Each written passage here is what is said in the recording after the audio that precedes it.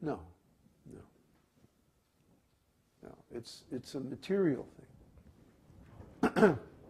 Listen again to the definition. The loss of gravity or the lightness of the heart that arises due to attachment or aversion. Attachment and aversion are material.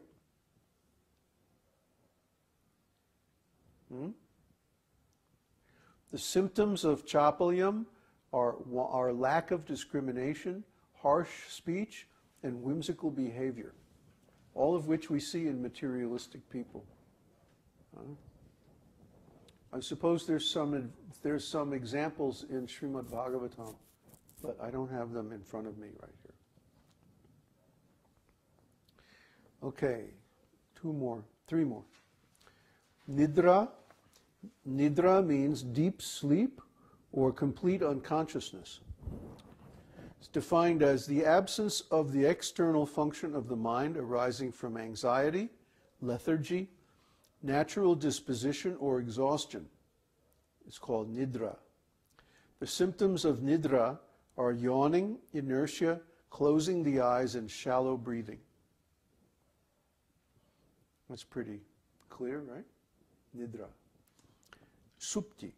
Supti means dreaming.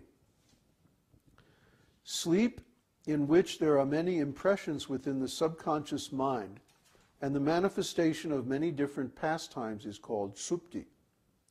The symptoms of supti are cessation of the external function of the senses, breathing in and closing the eyes. So when one is dreaming, he's experiencing so many pastimes. Huh? Like last night I was dreaming about New Talavan, that I went to New Talavan, and it was time for the Sunday feast.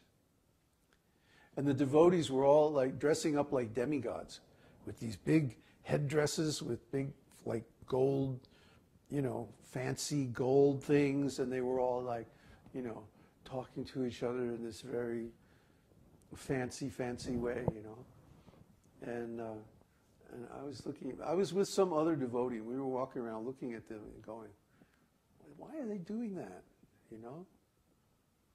They're like all these really glittery, glitzy costumes and all this stuff.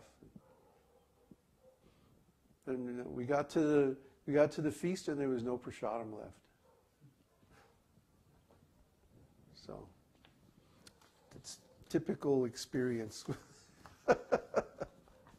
Anyway, they're all dreaming. And finally, bodha. Bodha means awakening. The enlightenment or awakening of knowledge that occurs upon the cessation of ignorance, fainting, or sleep is called bodha. Bodha. Yeah. Cessation of ignorance. I love that. The cessation of ignorance. It just has such a nice feeling to it. Huh? The cessation of ignorance. I just like that term. I'm going to say it again. The cessation of ignorance. We should all have this experience. Huh? Bodha. The cessation of ignorance. When knowledge reveals that, like the sun lights up everything in the daytime. Huh? Krishna explains this in Bhagavad Gita. That realization is bodha, awakening. Huh? So awakening can be awakening from sleep or fainting, but it really means awakening from ignorance. It means self-realization. So coming out of dreams and sleep, you notice the order? Nidha, supta, and then bodha. Bodha means awakening from sleep. That not anymore sleeping, not any more dreaming, not any more ignorance, but knowing really who you are and what you are in eternal life. That's awakening. That's real life. this other life in this material world, of this temporary identity based on the body, this is dreaming, this is sleeping. Huh? I mean, we see this all the time. Like when you walk around in the material world, we were at the store yesterday, and some rascal lady was there, you know, the superintendent who gives out the money to the cashiers at the store, you know. And oh, she was just so ugly. She was so incredibly ugly. And she was thinking, I am the head of the cashiers, and I get to give out the money to everybody, and this is who I am. She was actually thinking like that. And I have a right to be ugly because these are young girls, and I'm the boss of all of them. And I can be ugly, I can be nasty, I can say whatever I want and treat them however I want, and they can't do anything. And I was thinking, wow, you know, this is such amazing ignorance. Here is this lady in her 50s, and she doesn't have any beauty at all. Not internally or externally. Huh? It's only cruelty and viciousness and forcefulness and sleep. Huh? And I was thinking back on my early life and how so much of my motivation in life came from seeing my own family members getting old, and they had no beauty about them.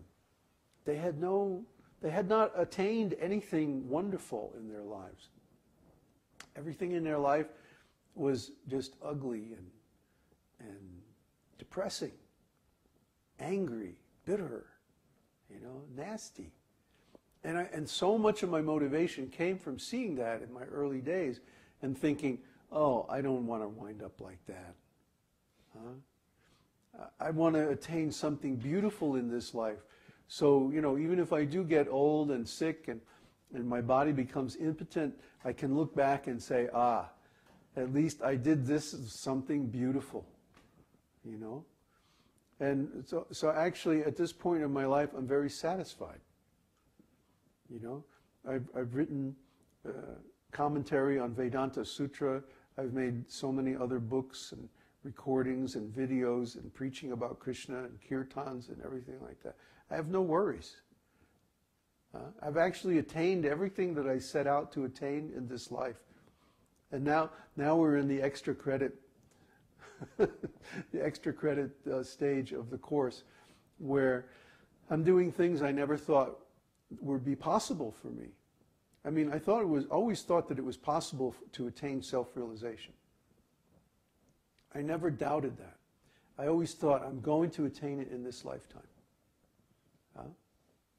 But I never thought that I would be able to make a community or you know, start a whole branch of our Sangha, our parampara. That's amazing to me. It's astonishing. I never thought I could do it. But by the blessings of my spiritual master, I'm able to do it. It's not really my potency, it's his potency. I'm just following his orders. So somehow or other, he's empowering me. But I don't think of it as being me or being mine. Or, you know, I don't think like I'm the doer. It's just happening. It's happening around me. And these boys, you know, are coming and studying. And, well, I guess they're learning a couple of things. But anyway, this stuff that we're talking about is very advanced. You won't actually run into this. You won't actually experience this stuff for maybe years, you know. So, but I had to say it.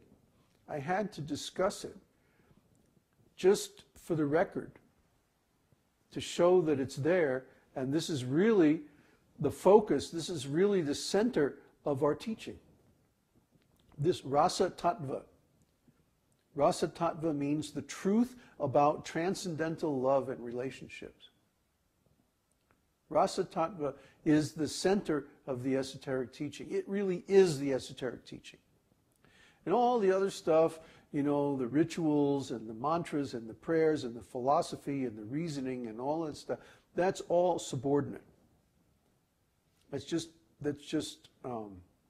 preliminary.